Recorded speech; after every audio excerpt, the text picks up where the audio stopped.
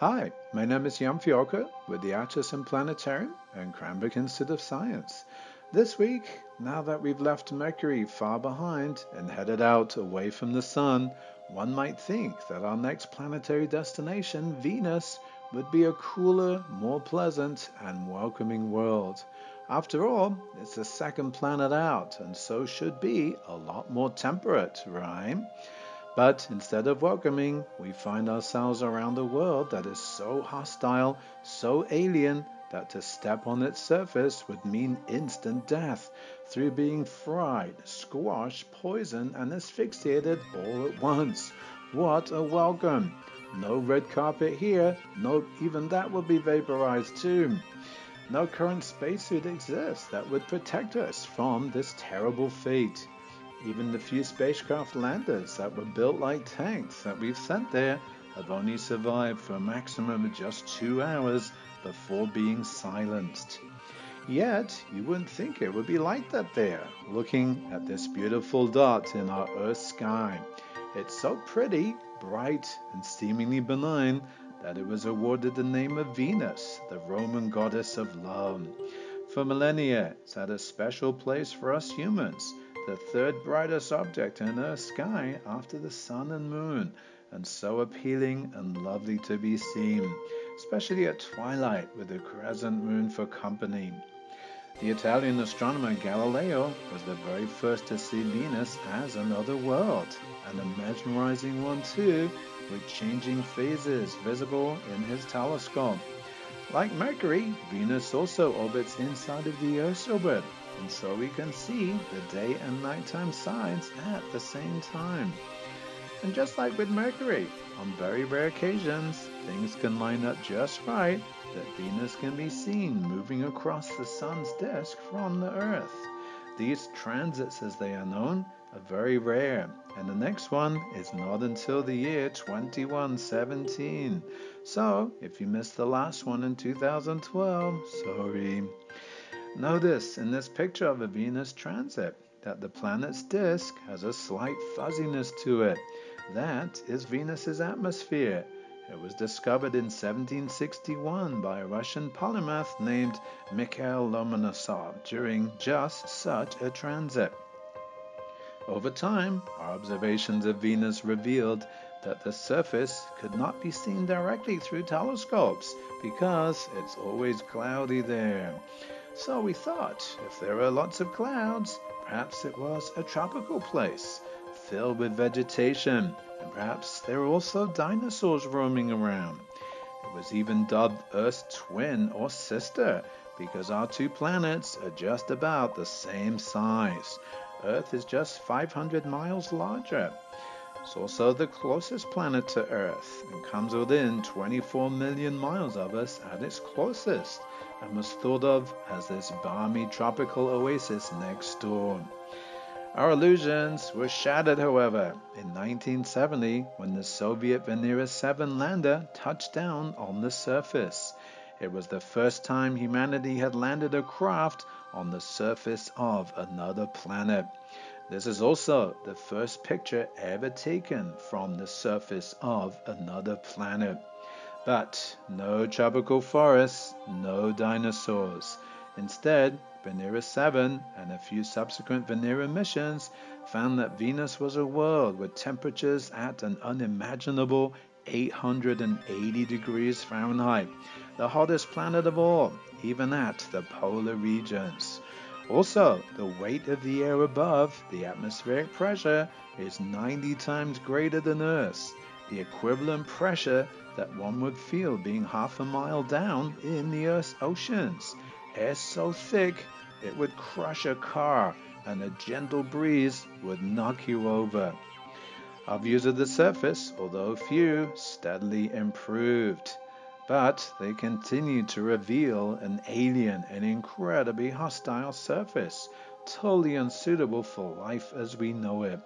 Look at that orangey red sky. Light levels would only be as good as what twilight gives on Earth. The atmosphere is chiefly made up of carbon dioxide and sulfuric acid clouds that actually rain sulfuric acid. But the acid rain never reaches the surface as it's evaporated in the air by the scorching heat. Upper air winds blow these clouds around at over 200 miles an hour. We also know that Venus rotates so slowly that it has a day longer than its year. One day there is 243 Earth days long, but it takes Venus 224 Earth days to orbit the Sun. How weird would that be?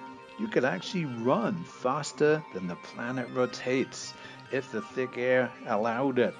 Coupled with this, a suspected flip upside down of Venus at some time has caused it to rotate in the opposite direction to that of Earth. If it could be seen from the surface, the Sun would actually appear to be rising in the west. In 1989, NASA launched the Magellan probe to Venus. Although not a lander, this craft was unique in terms of having radar eyes that could see through the clouds as though they were just stripped away. Look at that landscape, Venus revealed. What we see there is incredible. Volcanoes, lots and lots of them. We've counted 1,600 so far. Many are huge. This one, called Maxwell Montes, is as tall as Mount Everest on Earth. No doubt there are many undiscovered smaller ones too. We found evidence, both on the ground and in the atmosphere, that water once existed on the surface. So perhaps our impressions of Venus as a nice, welcoming world were not far off, but the Venus of the past, that is, and not the present, as we once thought. So what happened to change all of this? What went wrong? It's thought that Venus shows us what can happen to a planet when the greenhouse effect really takes a hold. The greenhouse effect is where the sun's heat and energy can penetrate through, but are not allowed to dissipate back out into space.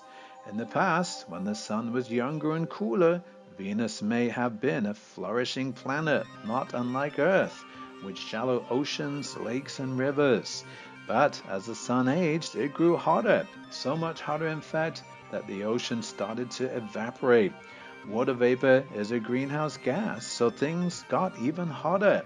Any carbon dioxide in the water and even in the rocks boiled away into the atmosphere, yet another greenhouse gas that thickened the air and heated up things even more. What a catastrophe on a planetary scale. We, of course, are concerned about the greenhouse effect on Earth. If we want to see what could happen on Earth if we don't keep things in check, look only to Venus and see the results. The Magellan photos also revealed something else. Very few craters. Only 1,000 have been counted, and none show signs of much erosion, meaning that they are relatively new. The reason? It seems that some event has renewed the entire surface within the last 500 million to 1 billion years.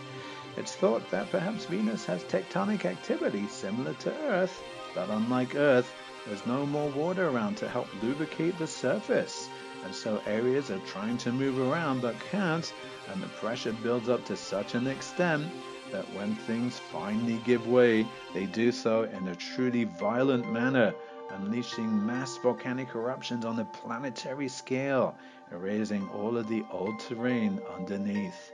It's even been proposed that Venus could be one giant supervolcano that, when it erupts, buries the entire surface underneath fresh lava. We see evidence of recent volcanism like here, and so this activity also contributes even more to the thick and toxic atmosphere. Now how about this picture? See those shiny mountaintops? It's thought to be some kind of exotic metal snow. Imagine that, a world so exotic and scorching hot that it actually snows metal there. Well, I hope you enjoyed our foray to Earth's neighbor. We sure had to redefine our definition of it as being Earth's twin. Next week, we'll skip past Earth for now and set course for Mars. Thanks for watching.